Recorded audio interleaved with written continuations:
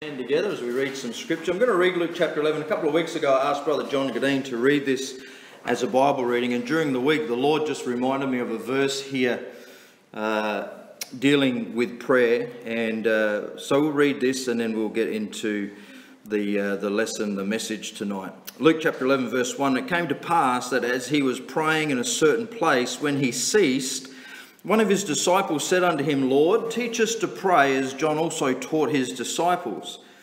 And he said unto them, when ye pray, say, Our Father which art in heaven, hallowed be thy name, thy kingdom come, thy will be done as in heaven, so in earth. Give us day by day our daily bread. And forgive us our sins, for we also forgive everyone that is indebted to us. And lead us not into temptation, but deliver us from evil. And he said unto them, Which of you shall have a friend, and shall go to him at midnight, and say unto him, Friend, lend me 3 loaves, for a friend of mine in his journey is come to me, and I have nothing to set before him. And he from within shall answer and say, Trouble me not, the door is now shut, and my children are with me in bed. I cannot rise and give to thee, or give thee. I say unto you, though he will not rise and give him, because he is his friend, yet because of his importunity he will rise and give him as many as he needeth. And I say unto you, ask, and it shall be given you, seek, and ye shall find, knock, and it shall be opened unto you.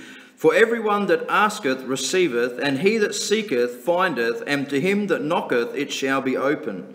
If a son shall ask bread of any of you that is a father, will he give him a stone? Or if he ask a fish, will he for a fish give him a serpent? Or if he shall ask an egg, will he offer him a scorpion?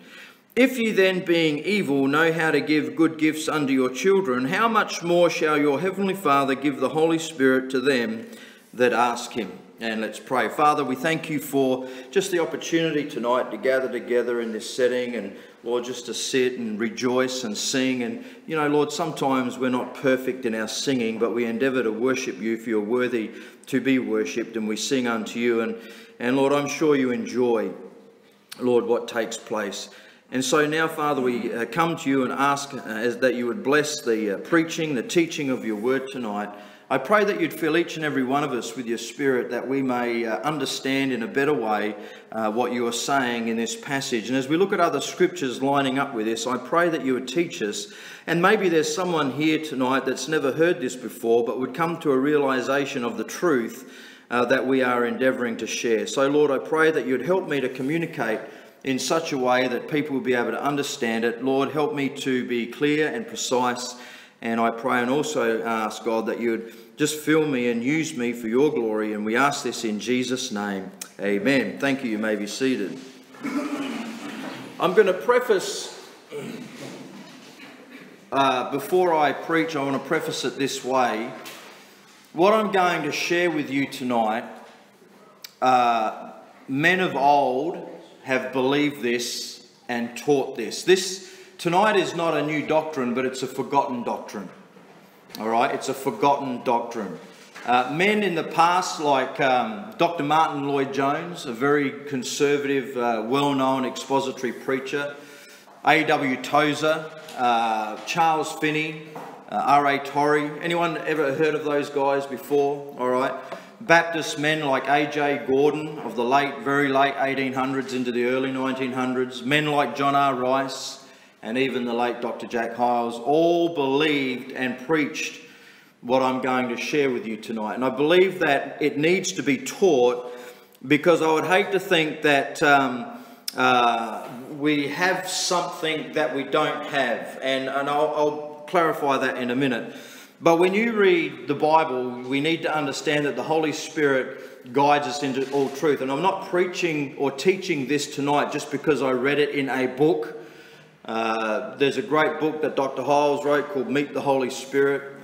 Dr. Rice wrote a book called The Power of Pentecost, the prayer, asking and receiving. Martyn-Lloyd Jones wrote a book called Preachers and Preaching. A. Gordon, he wrote a book called The Ministry of the Holy Spirit. And in all those books, seems like A. Torrey wrote about the power of the Holy Spirit.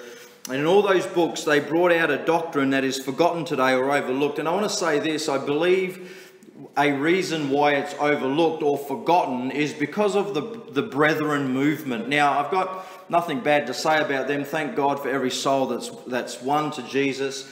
But when John Darby came on the scene, he was very dispensational in his teaching. And that, of course, flowed on from John Calvin and those that came out of the Roman Catholic Church in a knee-jerk reaction to the false miracles and the false things that took place in the Roman Catholic Church. When those that came out of Roman Catholicism reformed their theology, of course, they broke away, they reformed it, and of course, they set on a pattern away from Roman Catholicism. And unfortunately, what's happened is a lot of those men that began Bible colleges, Bible institutes, taught those who were Baptists that didn't come out of the Reformation, taught their doctrines, and of course, we gravitated to that and we took hold of that. All right, so I want to preface by what I say tonight, saying that this is a doctrine that has been taught by many a conservative preacher and many a conservative Baptist preacher in days gone by, and those men were never labelled as charismatic. All right, they were never labelled as charismatic, though they taught a doctrine that is very foreign if it was to be taught today. As a matter of fact, what I'm going to teach you tonight, I've taught in every church that I've been in. The last church that we were in, lies were brought up, slander, all this sort of stuff was spread because of an inability to able to comprehend the truth of the Word of God. And we understand that Satan tonight wants to attack the authenticity of the Scriptures. All right, he wants to attack that, and I am accountable before Jesus to share with you what I believe the Lord Jesus Christ gave me to teach you. Now, you are responsible to search the Scriptures. You search the Scriptures to see whether these things are so. You may come up and say to me afterwards, Pastor, I don't believe what you say, and so on and so forth, and that's fine as long as you've got Bible to back it up. There's not an issue there. Most people that have come to me in opposition have never come to me with a Scripture and showed me systematically through the Bible their position. All right, it's all hearsay, it's all this, it's all that, and it's like, well, show me from the Bible and I'm happy to believe it. So in the passage that we just read, our Lord had just finished praying, and one of his disciples was so impressed, I guess, with the way that the Lord prayed and how he interacted with the Father in prayer. Intrigued maybe, but he was definitely motivated to say to the Lord Jesus Christ, Lord, teach us to pray as John taught his disciples.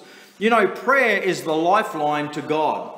Prayer is how we receive from the Father the things that we need to receive. Prayer is how we get what we need from God. Prayer is how we get our power from God. Everything we do must be preceded by prayer. Must be preceded by prayer. Having church is no good without first people praying before they come to church. Going out soul winning or door to door, handing out gospel tracts is of no importance without first prayer being given. It is even no good to get up and preach and teach the Bible unless first prayer has been prayed and God has been sought and his power and his blessing has been asked for. Before anything ever is done, it needs to be backed up by prayer. Prayer is the number one priority for the Christian and the number one priority for the Christian church.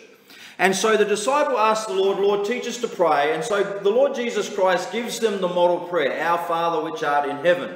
And it's a beautiful model prayer. It was the first prayer that I ever learnt when I got saved. But then what the Lord does, he brings it down to an earthly illustration.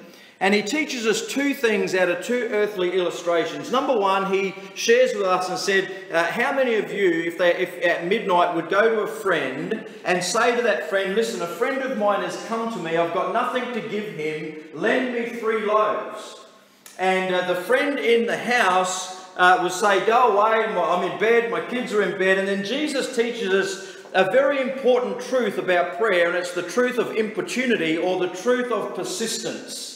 That man, Jesus said, listen, the friend will not get up and give him, even though the one knocking is a friend, yet because he's persistent, he will get up and give him what he needs. So Jesus teaches us the importance of persisting in prayer. I think there's been too many unanswered prayers in our life because we just have not been persistent in coming before God and asking him the things that we need. So he gives us that truth about the friends coming and knocking and asking. And he says, if you ask, you'll receive. If you seek, you'll find. If you knock, it will be opened unto you.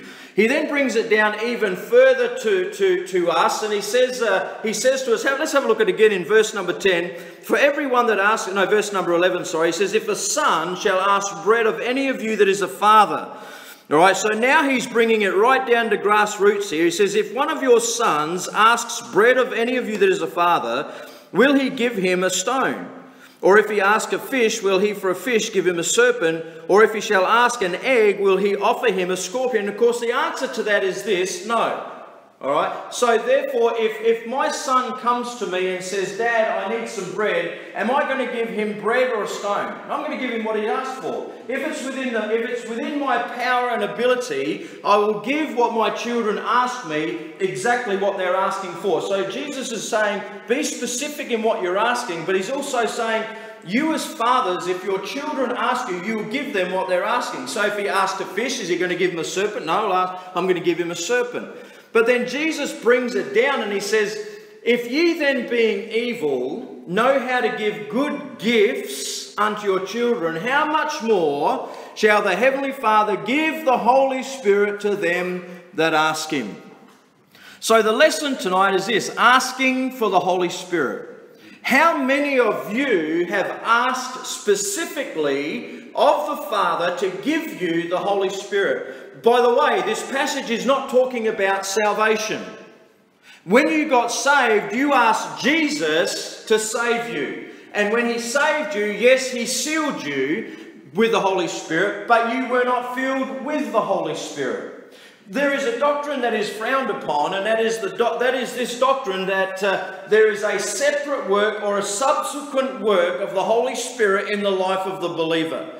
Well, if you studied your Bible as we will tonight, we will see that not only did the Holy Spirit come in and seal at salvation, but there is a separate work of the Holy Spirit in the life of a believer, and that is called his empowering work, his filling work, his endowment, his anointing, his baptism, if you will. And I know that terminology is very frowned upon today. When you mention the terminology, have you been baptized with the Holy Ghost? The first thing that most conservative Christians and even Baptists think about, they think Pentecostalism straight away. Well, do you know a lot of old-time preachers back years ago used to use biblical terminology and nothing was ever thought of it until the Pentecostal movement came on the scene. So we're going to talk about biblical terminology as well in regards to the Holy Spirit. But how many of us, as I said, have been specific in asking the Heavenly Father to give the Holy Spirit? We'll get into the verse in a minute. Let me share with you what Dr. Jack Hyles said about this passage of Scripture. He said, I find it very interesting in the Bible that when it talks about the power of the Holy Spirit, it says that a friend came at midnight. I believe that those who pray for power while others sleep will know the power of God in their lives in a special way. And how true is that? While people sleep, there are others that are praying. Of course, if you're getting up at midnight, you're very serious about what you're asking God for. Just like this friend in this passage here, he had a need, he had no bread, he goes to his friend, he's knocking, he's asking, and because he was persistent, his friend got up and gave him exactly what he needed. By the way, he was very specific. He asked specifically for 3 loaves. We ought to be very specific when it comes to praying. And Jesus here encourages us to be very specific when it comes to asking our Heavenly Father, who gives us good gifts, and the Holy Spirit is a gift. He's known as a gift. The Holy Spirit is a promise, and the Holy Spirit must be received. Dr. A.J. Gordon, in his book, The Ministry of the Holy Spirit, said this: we shall see that we are required to appropriate the Spirit as sons in the same way that we appropriate Christ as sinners. So as sinners, we appropriated Christ, we come to the Lord Jesus Christ, we confess that we're sinners, we needed salvation, and we came to him and we asked Jesus to save us. As sons and daughters in Christ, we are to come to the Heavenly Father also and appropriate the gift or the promise of the Holy Spirit, where we ask the Father, Father, can you give me the Holy Spirit? And of course, it's within his power, it's within his ability to give us what he has, and he has the Holy Spirit. And if you ask him, is he going to give you anything other than the Holy Spirit? No, he's not, which is exactly the same teaching that says, if you ask him for the Holy Spirit, is he going to give you a bad spirit? No, he's going to give you the Holy Spirit. So he's known as a gift, he's known as a promise, and he must be received. Now, there are many ways to describe the appropriation of the Holy Spirit. In Luke chapter 4 and verse number 18, Jesus, when he was baptized in water, come up out of the water and the Holy Ghost came upon him. Do you remember that? As the Holy Ghost came upon him, he was then taken, filled with the Spirit, the Bible says. He was filled with the Spirit, went into the wilderness, and he was tempted by the devil. In Luke 4:18, Jesus clarifies to us and says what happened to him. He says, the Spirit of the Lord is upon me, for he hath anointed me. All right. So when the Holy Spirit came upon Jesus, he didn't need to be indwelt with the Spirit. He needed to be empowered of the Spirit because of his humanity. He's teaching us that we need the same anointing, we need the same power, and that comes when we, as God's people, ask the Father to give us the Holy Spirit. How many of us have been anointed? I'm not asking if you've been indwelt. I'm not asking if you've been saved. If you receive Christ as your Saviour, you're saved. But how many have you been anointed of the Holy Ghost to do what God's called you to do? He's also known in Luke 24, and we'll see this in a minute, as endowment. He's known as a filling. And he's known as a baptism, the baptism with the Holy Ghost. And of course, when we talk about that, we are not talking about, I remember when I shared that, I said, oh, well, that terminology is only used once in the Bible. Yeah, well, so's endowment.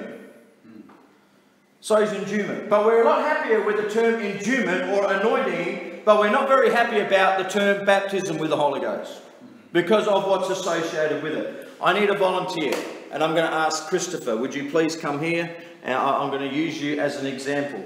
All right? Are you going to be baptized with water? No. I'm going to demonstrate to you what takes place. All right? I'm going to demonstrate to you what the meaning of the term baptism with the Holy Ghost means. Now, let's just say Christopher has come and he said, I want to be baptized in water. All of us have seen someone being baptized in water, have we not? So when someone's baptized in water, we say, Christopher, have you received the Lord Jesus Christ as your Saviour? Yes, I have. It gives me great pleasure to baptize you, my brother, in the name of the Father, Son, and Holy Ghost. And what we do is we take that person, I won't drop you, all right, so right.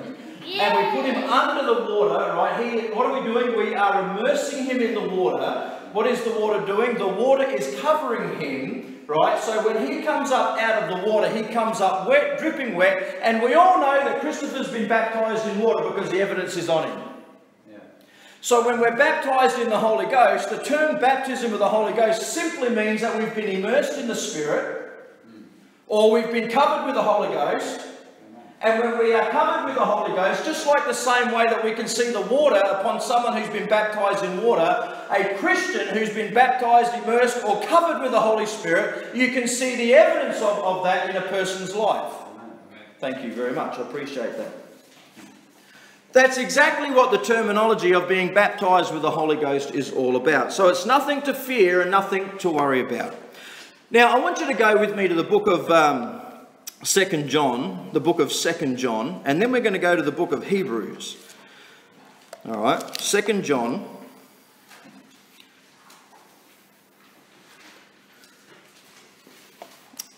In the book of 2 John and verse number 9, I want you to look at this.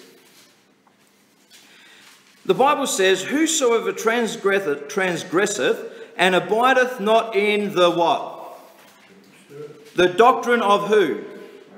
Hath not God. He that abideth in the doctrine of Christ, he hath both the Father and the Son. So let me ask you this simple question. Whose doctrine should we abide in? Whose doctrine should we be learning and teaching? The doctrine of who? Christ. Right. Now I want you to go to the book of Hebrews chapter 6.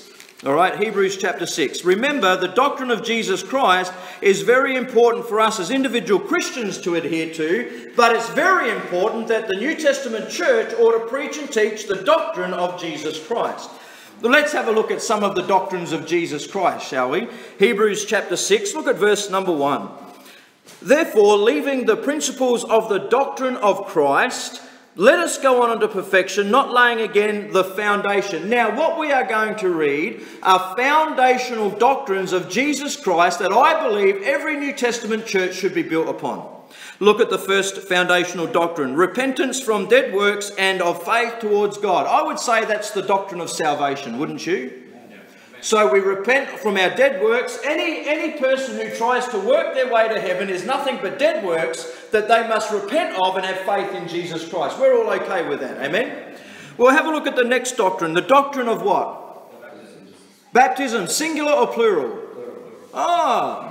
The doctrine of baptisms. Plural. Now what's the next one? And of the laying on of hands. These are all the doctrines of Jesus Christ. And of the resurrection of the dead. And of eternal judgment. I don't think anyone has an issue with eternal judgment. We believe that's a doctrine of Jesus Christ. I think we're all okay with the resurrection of the dead. And I think we'd be okay with the repentance from dead works and faith towards God. But we struggle with the doctrine of baptisms and the laying on of hands. Now, the Southern Baptist Convention in America, a long, long time ago, before they dropped all of this, used to teach that part of their doctrine was the doctrine of the laying on of hands. Very important. In his book, Meet the Holy Spirit, Dr. Hyles writes a chapter on the transference of the Holy Spirit. That's very interesting. He talks about a great man of God. I think it was Bob Jones Sr. Have you heard of Bob Jones Sr.? Yes, you heard? Yeah. Bob Jones Sr., a great man of God back in the day. He was dying and Dr. Hyles went to his bedside and he asked that aged old man, that man of God, he said, Dr. Bob, would you lay your hands on me and give me a double portion? So Dr. Bob laid his hands on Dr. Hyles and Dr. Bob prayed and asked that God would give him and fill him and use him and give him the power of the Holy Ghost. Is there anything wrong with that? No, of course there's not. I've had people in previous churches ask the same thing. No one sought gibberish. No one wanted to roll around on the floor. But when those things are sought by faith, I believe that God in his divine ordinance and his divine will give that which the believer seeks. And if he asks for the Holy Spirit and the power of the Holy Spirit, I believe that God will do that. So we talk about the laying on of hands. How important is the laying on of hands? It's all through the Bible. But we struggle with the practice of it today because we have been tainted with wrong information. Or, let me just say this, maybe not wrong information, but a lack of balance when it comes to teaching the information. Let me put it that way. Now, the Bible says the doctrine of baptisms, plural. I believe there's three main baptisms. You say, well, Pastor, Ephesians chapter 4 and verse number 2 says that there is one baptism. And there is, and it's not water. The main baptism that everybody ought to have, according to Galatians chapter 3, when you get saved, you are baptized into Jesus Christ. Amen. You are placed in Christ. That is a baptism. You are immersed or you are covered. You are in Him. You are safe. You're preserved. You're in Christ. Everyone's all right with that. The other baptisms are futile without that number one baptism. If you don't have that first baptism of salvation, being baptized into Jesus Christ, then the other two are of no importance. The second baptism is the baptism with water. That shows exactly what I've done by faith, by receiving the Lord Jesus Christ as my Saviour. And I believe it's a prerequisite for church membership according to Acts chapter 2. Saved, baptized, added. Believe that. Then the third one is being baptized with the Holy Ghost, which is a baptism of power. It's where the Holy Ghost comes upon a believer and empowers that person to fulfill the Great Commission, the work of Jesus Christ, and even to live the Christian life. So baptism with the Holy Ghost and the baptism of water is of no importance unless you're first baptized into Jesus Christ, like Galatians chapter 3 says. But nobody teaches that. Nobody teaches that. Because we get hung up on the one baptism, and it is, my goodness, I would rather have the first one where I got saved and go to heaven than just dwell on the last one, the baptism of the Holy Ghost, because a lot of people will preach that but never preach salvation in Jesus Christ. So we have to be balanced. Now these are the doctrines of who? They're the doctrines of Christ. So why doesn't every New Testament church teach the doctrines of Christ? Because it's very confronting, isn't it? That's probably why we're a good church for recovering ex-Pentecostals. But you've got to teach a balance. Folks, you've got to teach a balance. By the way, I don't believe everything that a Pentecostal believes is as unscriptural. There are some things that they believe which is very biblical. Amen? Amen. Amen. Help me out. Don't leave me hanging there. I know we might struggle with actually getting there. There are some things that they're way off. There's no doubt about that. But not everything they preach and teach is wrong, folks. So, let's get into it, shall we? All right. Now, we won't go back there, but in Luke chapter 11, verse number 13, I find it interesting that Jesus said, if ye then being evil know how to give good gifts unto your children, how much more shall your heavenly Father give the Holy Spirit to them that ask him? Did you know that the Holy Spirit is known as a gift? He's the gift of God, the gift of the Spirit. I want you to go to 2 Timothy, please. 2 Timothy. In the life of Timothy, Timothy had his hands laid on twice. In 1 Timothy, we see that the presbytery laid hands on him. I believe that was his ordination. But in 2 Timothy, Paul goes back to when he first meets Timothy, and Paul lays his hands on him for a very important purpose. Look at verse number 6, 2 Timothy chapter 1, verse 6. Wherefore, I put thee in remembrance that thou stir up the what? The gift of who? The gift of God, which is in thee, how? By the putting on of my hands. Now, verse number 7. For God hath not given us the spirit of fear. That statement means that we ought to ask a question, then what spirit did Timothy receive when Paul laid hands on him? He didn't get a spirit of fear. He got a spirit of power, love, and of a sound mind. So here we see that it's a gift of God.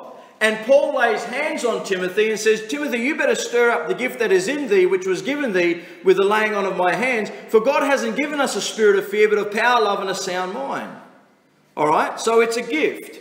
This is the first time where Paul mentions this in the life of Timothy. It's very important in Timothy's life. He then gets ordained into the ministry, and he pastors one of the mega churches, if you please, of the day, which was the church at Ephesus. He needed that power, he needed that love, he needed that sound mind to do exactly what God had called him to do. You cannot do for God unless you've been empowered by God to do that. There have been times where Jeff and I'm sure you've even experienced it, Brother John, probably when you've been out street preaching, that you pray and ask the Father to give us the Holy Spirit, anoint us, fill us, whatever terminology you want to use.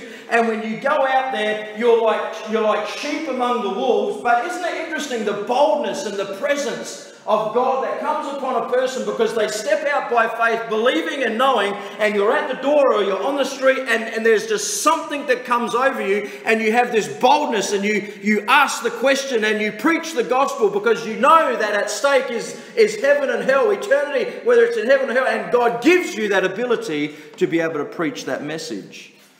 So it's a gift of God. Now I'd like you to go back to Acts chapter 8. Acts chapter 8. Now, we're going to look at a few verses in the book of Acts, and I know that there are some very well-meaning men that would say, well, that you can't get doctrine out of the book of Acts because the book of Acts is transitional. Well, let me answer that this way. Paul said to Timothy in 2 Timothy 3:16, all scripture is given by inspiration of God and is profitable for doctrine. So is Acts scripture? So therefore, it's profitable for doctrine.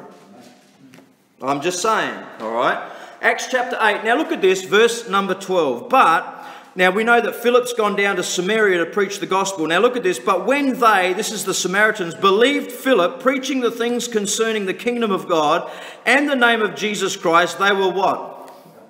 So they had believers' baptism. Anyone got an issue with that? So you don't get baptized unless you first believe. When you believe, you get baptized. Is that right? Then Simon himself believed also. And when he was baptized, he continued with Philip and wondered, beholding the miracles and the signs which were done. Now when the apostles which were at Jerusalem heard that Samaria had received the word of God, they sent unto them Peter and John, who, when they were come down, prayed for them that they might receive the Holy Ghost. Now, what is he talking about there? Did they not receive the Holy Spirit when they believed? So why did these two men come down and pray for them that they might receive the Holy Ghost? Because he's talking about the baptism of the Holy Ghost. He's talking about the endowment of power. He's talking about the anointing. He's talking about a filling that every person needs to have in their life. Now look at this, that when they were come down, prayed for them that they might receive the Holy Ghost, for as yet he was fallen upon none of them, only they were baptized in the name of the Lord Jesus. So the only thing they had was water baptism. They were baptized in the name of Jesus. What's the other baptism then that they should have received? The baptism of the Holy Ghost. They had only been baptized in water. They needed to be immersed or covered with the Holy Spirit. Verse number 17. Then laid they their hands on them and they received the Holy Ghost. Now look at this. Now when Simon saw that through the laying on of the apostles' hands the Holy Ghost was given, he offered them money, saying, Give me also this power, that on whomsoever I lay hands he may receive the Holy Ghost. But Peter said unto him, Thy money perish with thee, because thou hast thought that the what? That the gift of God may be purchased with money. Is he talking about salvation? No, he's not. He's talking about the empowerment of the Holy Spirit. He's talking about the endowment. He's talking about the anointing. He's talking about a filling. He's talking about a baptism. That is called the gift of God. It was the gift that Timothy had received. It was the gift that these people had received, because they came down and they were prayed for that they might receive the Holy Ghost. And it was something that Jesus Christ himself said that we ought to ask the Father for. So he's a gift. Now, secondly, he is a promise. And I want you to go to Luke chapter 24, and we're going to begin there. Luke chapter 24. In Luke chapter 24, the parallel scripture for this is found in John chapter 20. And in John chapter 20, after Jesus had risen from the dead in his glorified state, he walks in and he greets all the disciples. And by the way, there was 120 of them up in the upper room. He showed them the wounds and he breathes on them and said, Receive the Holy Ghost. So when Jesus Christ breathed on them, they were indwelt, or they were made alive through the Holy Spirit. Just like in Genesis chapter 2, when God the Father breathed into the nostrils of Adam and he became a living soul, Jesus breathed on his disciples and they received the indwelling presence of the Holy Spirit. They were quickened or made alive internally, because spirits are dead until we're saved. Is that right? They're regenerated. They come alive. So then why did Jesus say then you need to tarry in Jerusalem until you're endued with power? Because there's a subsequent or a separate work of the Holy Spirit that every believer needs to have. Remember, I prefaced this by saying there are some greater men of God in years gone by that believed exactly like this. They preached it, they taught it, they lived it, and they were never classed as charismatic or Pentecostal. But you preach it today amongst our Baptist friends, and you are labelled a heretic because you preach this. Well, that would be just like Satan ripping God's people off with power. Because if we don't believe it, then we've got a powerless Christianity. All right, now look at this. Luke chapter 24, look at verse number 45. Then opened he their understanding, that they might understand the scriptures. And he said unto them, Thus it is written, and thus it behoved Christ to suffer and to rise from the dead the third day, and that repentance and remission of sins should be preached in his name among all nations, beginning at Jerusalem. And ye are witnesses of these things. And behold, I send the promise of my Father upon you. But tarry in the city of Jerusalem until you speak with tongues. Is that what it says? No. So even the Pentecostal is wrong when he says, Have you received the Holy Spirit with the evidence of speaking in tongues? That's not the evidence of the power of the Holy Spirit. The evidence of the Holy Spirit is the power of God to be able to witness to people. John R. Rice wrote it in his book, The Power of Pentecost. He wrote it in his book, Prayer, Asking and Receiving. So all these men that simply took the Bible at face value, believed it and preached it. So he says, you are to tarry in Jerusalem until you've been endued. And that word endued means to be covered with. Just like when we baptize in water, that person is immersed and totally covered by the water. All right? So this Jesus is telling us that though they've been indwelt with the Holy Spirit, they are now told to tarry in Jerusalem until they've been endued with power. Listen, no one ought to do anything unless they are first empowered by the Holy Spirit. Do you know Jesus never did any miracle until the Holy Ghost had first come upon him? His church never went out and did anything for Jesus Christ until that church was empowered by the Holy Spirit. Why do we deviate from biblical patterns? How foolish we would be to deviate from a biblical pattern and expect the same results. But if every child of God got a hold of this doctrine about asking the Father to give them the Holy Spirit and we were all empowered, I think that would make a great difference in our life. Amen. Absolutely. So here we see the promise of the Father. Now I want you to go to Acts chapter 1. Acts chapter 1. Acts chapter 1. Luke, it's interesting, the Gospel of Luke, I'd say the first 6 chapters really emphasizes the work of the Holy Spirit in the life of people and in the life of Jesus Christ. Now Luke, he carries this on because the book of Acts is all about the people of God now that have been empowered by the Spirit. Look at verse number 4. And being assembled together with them, commanded them that they should not depart from Jerusalem, but wait for the promise of the Father, which, saith he, ye have heard of me, for John truly baptized with water, but ye shall be baptized with the Holy Ghost not many days hence. So this promise is also known as a baptism. All right? Do you see that? The baptism of the Holy Ghost is the promise of his power. Look at Acts 1:8. But ye shall receive power. After that the Holy Ghost is come upon you, and ye shall be witnesses unto me, both in Jerusalem and in all Judea and in Samaria, and unto the uttermost parts of the earth. So he says to his disciples, you wait in Jerusalem. John truly baptized with water, but I'm going to send the promise of my Father with you. You'll be baptized in the Holy Ghost, and when the Holy Ghost comes upon you, he shall give you power to be my witnesses. Do we not need power to be a witness for Jesus Christ? We need it, absolutely, absolutely. How many of us have asked the Father to give us the Holy Spirit? Oh, but I got him at salvation. You did. You got saved, you got sealed, but you weren't filled. Filling can come later. As a matter of fact, Dr. Don Green, who pastors in Michigan, right?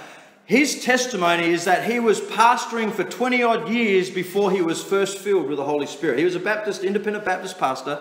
He had pastored for 20 odd years before he was filled with the Spirit. And he said when he was filled with the Spirit, and he read a book by James McConkie, the sevenfold work of the Holy Spirit. When he read that, he realized that he hadn't been filled with the Spirit. He asked the Father to give him the Holy Spirit. He was filled with the Spirit, and he said his life, his ministry was transformed from that time on.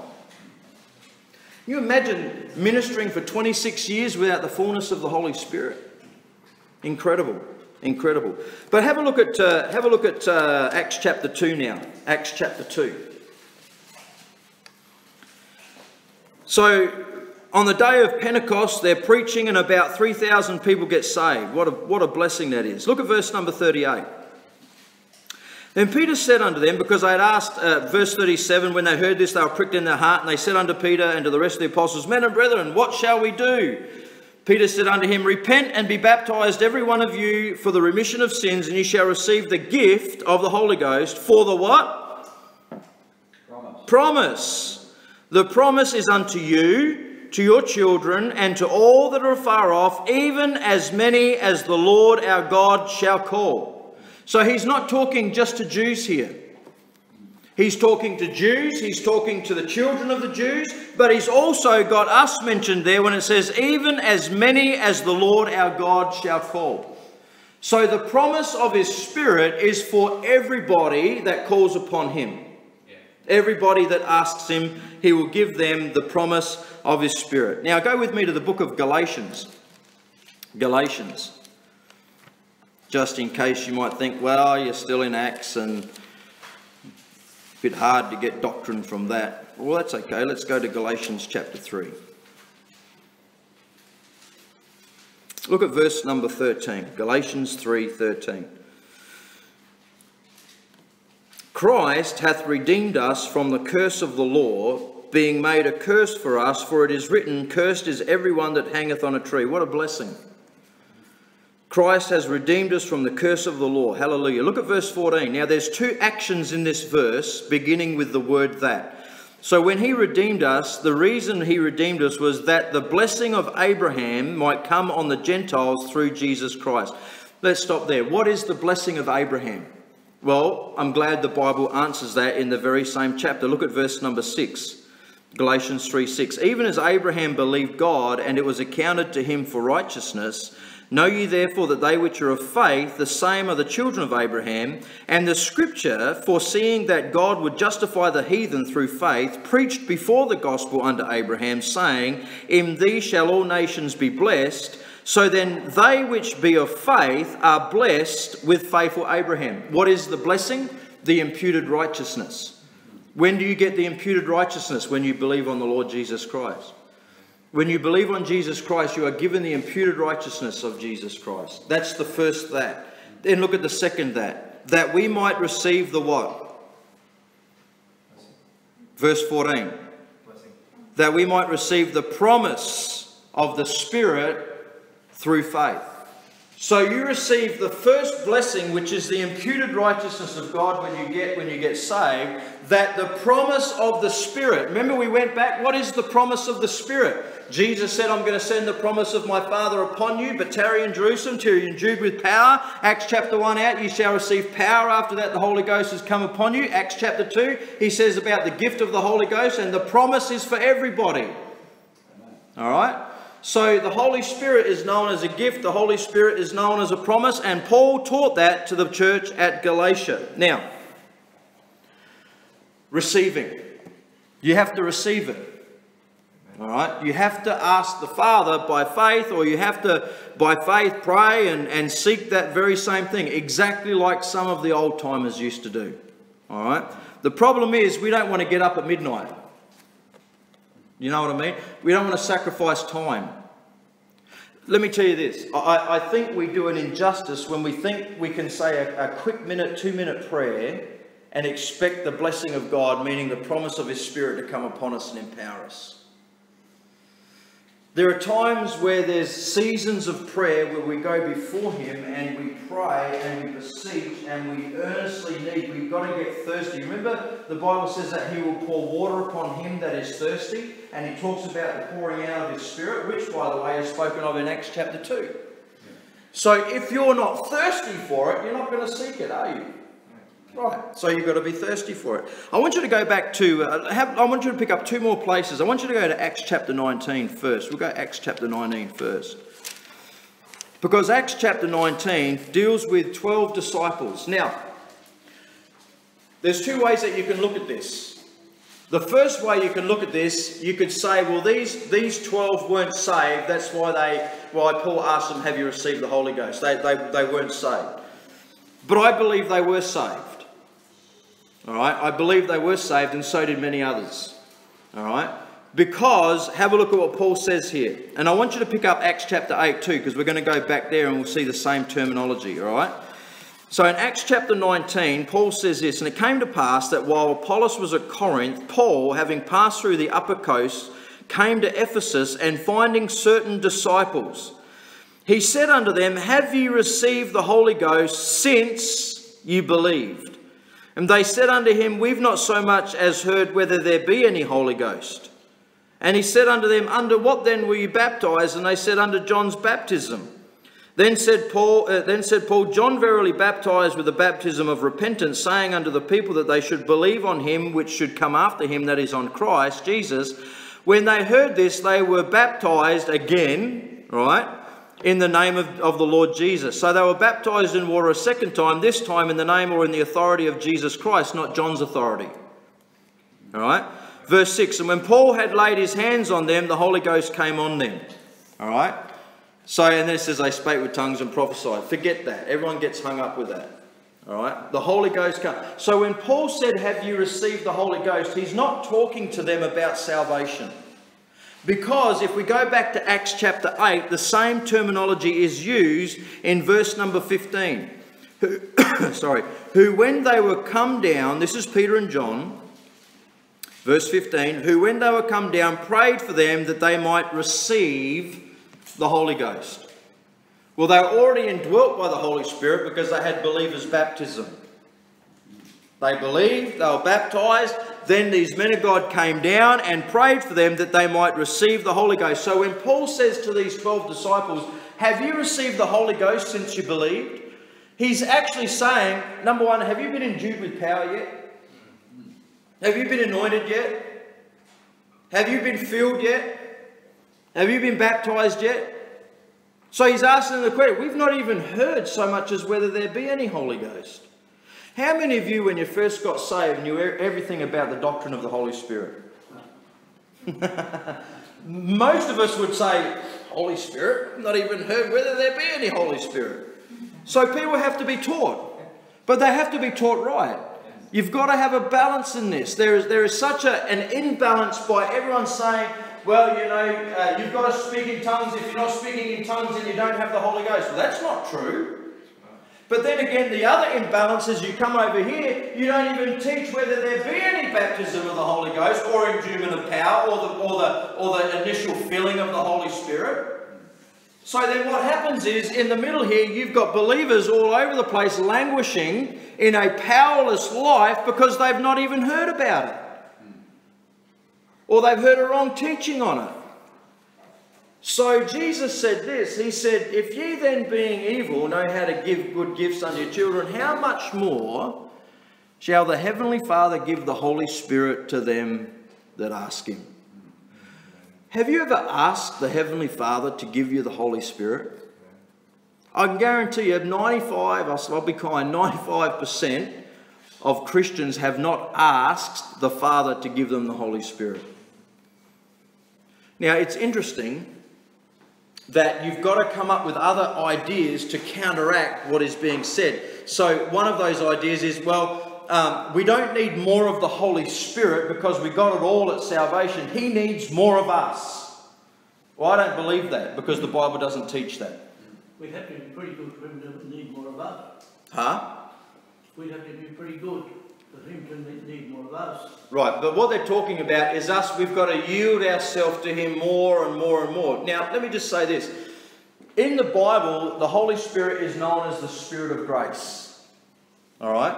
In James chapter 4, God says he giveth more grace to the humble. If we can get more grace, and he's known as the Spirit of grace, do you think we could get more Spirit? Yeah. I believe so. Just like, and I've used this illustration before, just like the glass. Does the glass need more water or does the water need more glass? I think the glass needs more water. So in my life, I need more of the Holy Spirit that I can get. You know why? Because I'm a leaky vessel. I'm a leaky vessel. And, you know, I remember this, going back to the chapter in Dr. Hyles' book on the transference of the Holy Spirit and Dr. Bob laying his hand on him and praying. There have been a couple of times in my life. The first one was with my pastor that trained me. I was looking at this and we were both looking at it. And I came to him and I said, Pastor, I said, would you lay hands on me and ask God to fill me and give me power? That's the first time. And that was, I don't know, way back. Probably 2000, right? Now, the testimony is this, that when he laid his hands on me, nothing whiz-bang, I didn't roll out, all this sort of stuff. But the people in church noticed there was a difference the next time I got up to preach. This time last year, when Brother Marsh was in hospital, do you remember when he was in hospital here for a month? I knelt by his bedside and I said to him, as an older preacher who believes in the power of God, I said, Brother Marsh, I said, will you lay your hands on me and pray and ask that God just fill me and empower me and give me the Holy Ghost? Why don't we do that? Because we're afraid. Because we've been taught, because of the extremism of the charismatic movement, we've gone to another extreme where we don't want to sound or act anything like that. God forbid should you use the term baptism of the Holy Ghost, because you will be labelled something that you're not. But if it's a doctrine of Jesus Christ where there's the laying on of hands and the baptisms, then why don't we search it out? And when we find the truth, why don't we ask the Father to give us the Holy Spirit? Why don't we go to a man of God and say, preacher, would you... I've had people come to me and say about spiritual gifts, which is something I might teach on at a later date. This person said, I really believe that I would like the gift of exhortation and things like that. Pastor, would you pray for me? So I just simply laid my hands on this person. I said, Father, such and such would like the gift of exhortation. We pray and ask that you'd give her that gift. We didn't wait for lightning and flashing and all this sort of stuff. Just simply prayed, got up and went our separate ways. But most people that I've had the pleasure of praying for all have said at a later date, something different happened to me. Something different. In a good way. In a good way. Because God desires to give the Holy Ghost in fullness of power to all of his children, so that we can live this Christian life, so we can be a witness. Now, people can label me what they want, and they have done. Like I've said, they've said, oh, listen, my experience is if people can't get you through the scriptures, they'll attack your personality, they'll attack your character. But there's been slander, there's been lies, there's been all sorts. You know why? Because most people, most preachers have a hard time when you take the Bible and you show them systematically through the Bible what the truth is, and it goes against what they believe, they have a hard time accepting that. Yeah. And so therefore what they have to do is they have to write letters, they have to send USBs around Australia, and they have to say all manner of things, and people then make a judgment and say, oh, this brother's a Pentecostal charismatic. I tell you what I am first and foremost, I'm a biblicist. Amen. I want to believe the Bible. Now, I'm not ashamed to be a Baptist, and I know why I'm a Baptist. And like I've said before, there have been many other greater men of God, both conservative evangelicals and Baptist men, that believed exactly what was taught tonight. Amen. And they've seen a difference in their ministries and in their lives. So I pray that you would seek it out, that you would look at it, that you would systematically go through the Bible yourself and find the truth in your life. Amen? Amen. All right, Father, we love you. Thank you for the truth of your word. And though it's very confronting, we do pray and ask that we would search the scriptures, for I am sure that the Holy Spirit will lead us and guide us into all truth and give us the witness that we need when we hear the truth of your word. And we thank you for these things in Jesus' name. Amen.